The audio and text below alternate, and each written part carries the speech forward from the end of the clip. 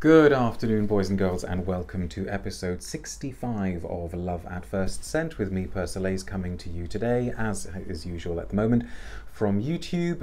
Let's get some stuff out of the way very quickly. Please consider subscribing to my channel if you haven't already done so. Please give me hearts, thumbs up, wherever you're watching on YouTube or on Facebook. Please, most importantly, feel free to leave a comment or ask a question whenever you like, whether you're watching live or after the live broadcast.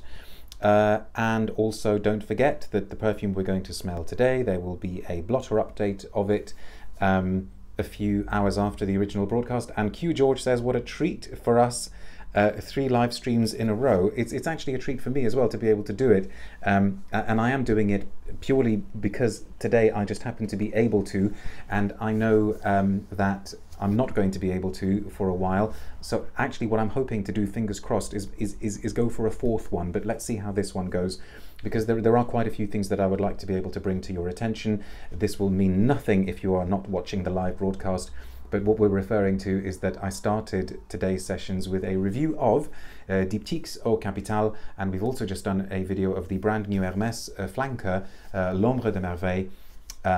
So you should be able to search for those by searching on my YouTube channel, and also if you go to the Love at First Scent 2020 playlist, you will be able to find everything that I have reviewed on Love at First Scent so far in 2020. Make sure I don't miss comments. Ashfaq says Low was released in Asia last summer, if I remember correctly. What, this one? Really? I didn't know. It's new to the UK. So this is the subject of today's review. Did you smell it? Oh no, sorry, that wasn't Ashfaq saying that. It's Aperol Spritz. This is new from.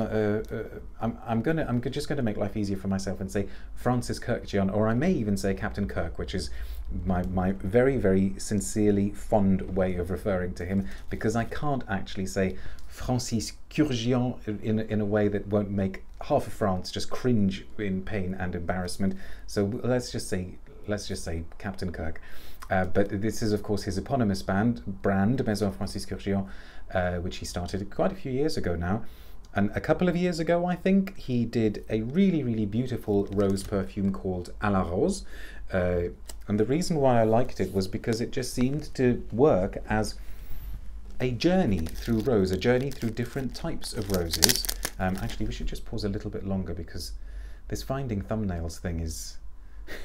You'd think it would be easy to just find one image, but almost all of the images that I sort of pause when I'm looking for a thumbnail are me kind of going... And that's not really what you want the calling card for your video to be. And so now he's done a flanker. It just seemed to... The original À la Rose seemed to be... It's an EDC version of the original. Oh, I missed the rest of it. I don't see the point of this release except as a money grab, says Apple. Oh, so is it just a less concentrated version? I thought it was... The thing with Kurkdjian, though, I've been very fortunate enough to interview him a few times, although I haven't actually met him now for quite some time. And I'm hoping to be able to change that, because he is really interesting and fascinating in interviews. Do check out some of the interviews with... happy to have bought you live. I'm not for sale, but you can catch me live if you like. I know what you meant. On Persolaise.com there is an interviews tab, and it's in alphabetical order. You can scroll through and you will find all the interviews with him. Really interesting, and it's just so refreshing that he says what he wants to say.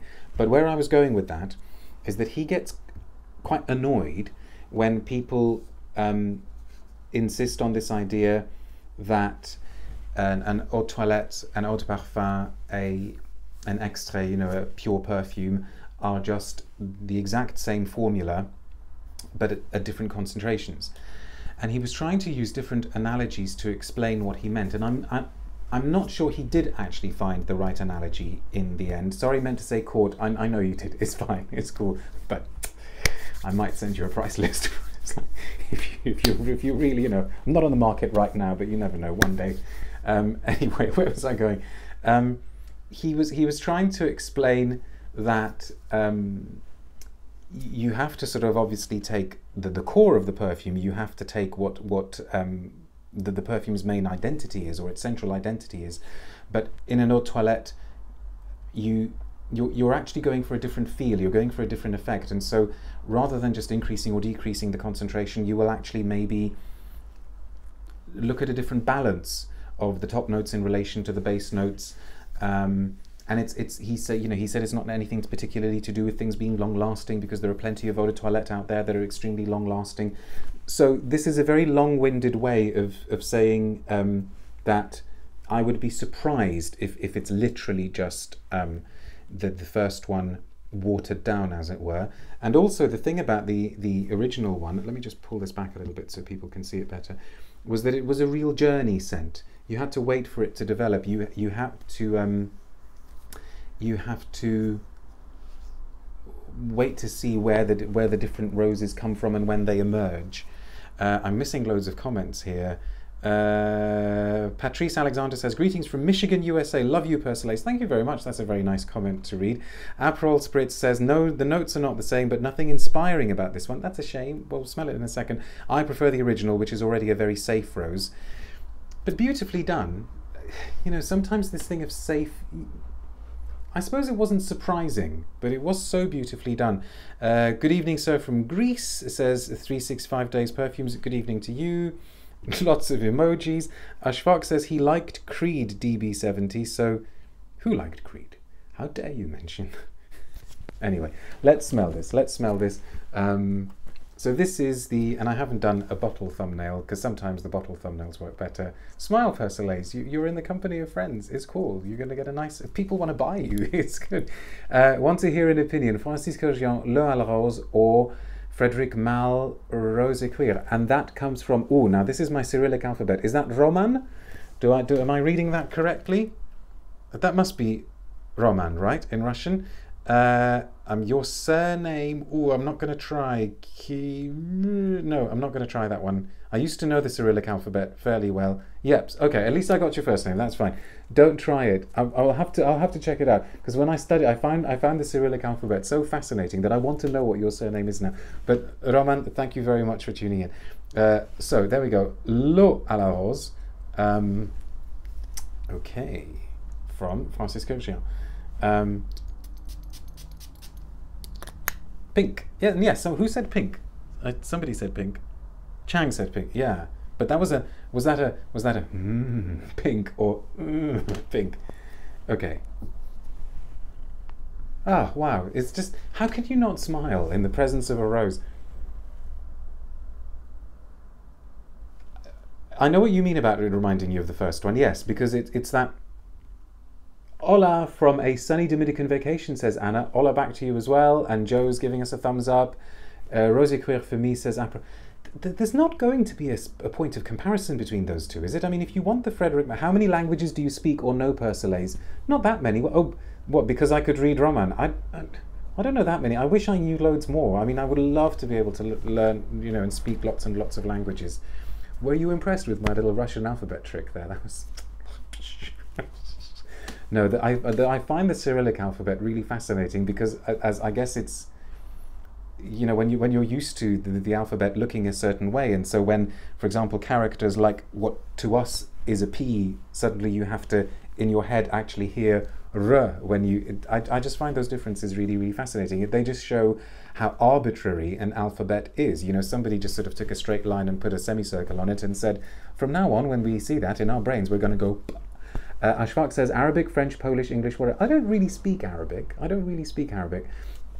I don't really speak French. And how has this turned into a video about my language skills? What you've left off there is Farsi. I have a little bit of an understanding of Farsi because I am half Iranian, but I wish I could speak it much better. As a kid, when we were still living in Iran, I was actually able to communicate in spoken Farsi, and I'd got to the point of actually being able to read it and write it, but I don't have that knowledge accessible. They say that if you have known a language as a child, then it's in there somewhere, and you need some kind of a key to help you unlock that knowledge. Usually, probably immersion in that language. So maybe one day I'll unlock it. And if I'm watching like an Iranian movie, I will understand a lot of what's being said, but I miss nuances. But enough about me. Anyway, so yes, you're right. It is like a reminder of the original in the sense that it's a kind of jammy, citrusy, really exuberant, happy rose on a musky base. You know, those musks that Kurkdjian loves and uses very, very well. You know, the musks from things like Aqua Universalis, Apom, his oud, his you know, I've always thought it's interesting that it's no surprise that his is a brand that did laundry products, because of course musks lend themselves well to that kind of thing, and he likes them, he likes musks. But you know what it's actually reminding me of as well quite strongly, which the original one didn't? It's from Acqua di Parma. What do they call those sort of high-end florals they have? Is it basically Rosa Nobile? I think it must be, because it reminds me of that, and it's uncomplicated so far. It's genuine. It's sort of delightful, but I would agree that it's not especially exciting. You know, a very, very pleasant summery spritz. Let's look at the press release. Not terribly long. I missed a comment, by the way. I saw. Oh, it came up there, but I haven't got it here now. This is so annoying. Oh no, hang on. Yes, we have lots of Farsi words in Bengali language. Before the East India Company ruled here, Farsi was an official language. Absolutely, so it was. And speaking of the East India Company, we were gifted a copy of the new William Dalrymple book about the East India Company. What's it? I forget what it's called. Huge fat tome. Looking forward to reading that one day. So, brief press release on this. Rose is a rose is a rose is a rose, wrote Gertrude Stein in her poem Sacred Emily. Through his creation, master perfumer Francis Kurkdjian has put a modern spin on a theme sometimes seen as old-fashioned. Reference the video we started with today on the diptyque. L'eau à la rose gives a contemporary way of wearing a rose, seducing those who were initially reluctant. And you know what? Fair enough. I can see this as being a scent that for people who go, oh, I don't like rose, this might make them go, oh, but this one's okay.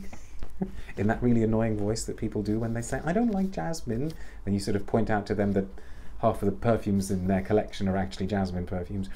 Rapidly over the months, à la rose has become one of the iconic fragrances of Maison Francis Kurkdjian's olfactive wardrobe. Yes, it's been a big hit for the brand. Inspired by the story of a painting of Queen Marie Antoinette holding a centifolio rose in her hand, signed Elizabeth Vigée-Lebrun, her official portraitist, Francis Kurkdjian created in 2014. Has it really been that long? Whoa. A same name eau de parfum à la rose. I think maybe the translation people here needed to do a bit of work. Never mind. In 2019, Kurkdjian has imagined a new emotion with the creation of the eau toilette variation. Like the caress of rose petals gathered at daybreak, l'eau à la rose unfolds on the skin with a delicate floral freshness, a drop of perfumed water reflecting a bouquet of 400 freshly bloomed roses, if you say so, Francis. To compose l'eau à la rose, a fruity floral eau toilette, Francis Kurkdjian has chosen two sorts of roses from two origins. Damascena rose from Bulgaria, which also uses the Cyrillic alphabet, offers its fruity note, slightly spicy and fruity pear and lychee for a blooming top note. On the base note, Centifolio Rose Absolute from Grasse gives its generous rosy floral note a petaled effect with slightly honeyed facet. Totally agree. This duo, composed of 400 powerful roses, has been magnified thanks to a green and airy freshness peony accord. Okay, yeah, agreed. Now that you say it, totally get that. And above all, a lychee top note adding fruity and tangy facets, but don't worry, not overly fruity. The white musks convey a sensual and light enveloping effect. Even though l'eau à la rose is an eau toilette, Kurkdjian has given greater importance to rose in his formula, practically doubling its proportions. As a result, l'eau à la rose has a long-lasting sillage. You know, I would say it's impossible to dislike this. Yes, it doesn't reinvent the wheel. Yes, it's not, you know, maybe cause major ripples of excitement in the perfume world. But I can see that when I pass it under Madame Persolaise's nose, she's immediately going to go, can I have that one? Hi from Cornwall, says Rachel. Thank you very much for tuning in. We're going to try and do one more video, Rachel, so stick around. You're not too late if you've only just tuned in. It's just a really, really delightful, uncomplicated sunny day. Do you find MFK perfumes overpriced for what they are, says Alicia or Alessia? That price thing. MFK equals safe, says Ashfaq, but not all the time. Not all the time. I mean, I think he is trying to do quality commercial, which is fine as an endeavor, I think. He, in one of the interviews, do try to check them out, and I think this one may be an interview that actually appeared on Now Smell This, but I linked to all of them on my blog. In one of his interviews, he said very, very frankly that his work actually supports a certain number of families, by which he meant that each of his employees represents a family, and each of his perfumes represents the livelihood of those employees and by extension of those families. And he was basically trying to say that he cannot allow himself to be completely out there and create something that actually nobody is going to buy. And you know, you sort of have to get that. In my other life, I try to, or I shouldn't say try, I do write fiction, and one of the things that I was always told is, you know, if you want to write something purely for yourself, to indulge your need to write or your compulsion to write, then don't worry about what it is, just write. Whereas if you want to write something with a view to getting it published, then you need to understand that what you write is going to be competing for eyeballs, because when a person walks into a bookshop, or when they go on, you know, on an online shop, they're going to be presented with, you know, a vast number of options, and what is it about yours that is going to actually make them say, yes, I will spend £8.99 or £9.99 on this? And I think Kurkdjian takes a very, very pragmatic attitude towards his work, which is okay. That he doesn't, as far as I've smelled, he doesn't do anything that is a real sellout, and that's very, very different from something that's safe. Hang on, I need to pick up the tablet. Aperol Spritz says, L'Eau was made for the Asian clientele, hence the cheerful, citrus, non-aggressive nature, airy quality, and that's also fine. Sounds like Grand Soir, says Nick. It doesn't reinvent the wheel, but is a very well-made amber. Yeah, I like his Absolute pour le soir, though, says Ashfaq. I mean, as you know, I love Absolute pour le soir. Nick says, Ashfaq, I totally agree, much more complex and interesting. Yes, and I think actually he mentions Absolute pour le soir in that interview, because he said that much as he loves it, it actually didn't sell very much, and I think his Paris boutique is the only place where you can buy it now, because he couldn't justify continuing to make it in large batches, and I guess that's that. I'll pay if something is well made, says Angeline. I don't understand why I should pay for a cheap eau de cologne simply because it. Oh, I haven't got the rest of your comment. It is an EDC. Yeah, fair enough. And these are all personal choices. You know, that crossover. Hello from Poland, says Kamil. Hi, cześć, dzień dobry, or no, it is still dzień dobry, isn't it? That crossover between something being able to reach a wider audience but also not selling out, that's an interesting area, and quite a tough area, I think, to work in. You could almost say that it's sort of easier to be out there, but a discussion for another time. So, the time being what it is, I think we are able to do another video. What do people think? Are you going to stick around for another video? There will be a blotter update of this one. For the moment, thank you for tuning in. YouTube, as you know, needs about 5 minutes to kind of do its thing so that we can do the next video, but let's go for it. Let's do episode 66 of Love at First Scent in a few minutes. It'll be an interesting one because it's probably something that a lot of you haven't had a chance to smell yet, even though it's been around for a while. So I hope that is a sufficient tease. So see you in a bit. But oh, hang on, last comment. L'Eau is labelled as an EDP, but I get the vibe of an EDC, says Aperol Spritz. No, it's an EDT, you mean? Yeah, it's an eau de toilette. That, fair enough. But anyway, see you in a bit. Take care. Bye.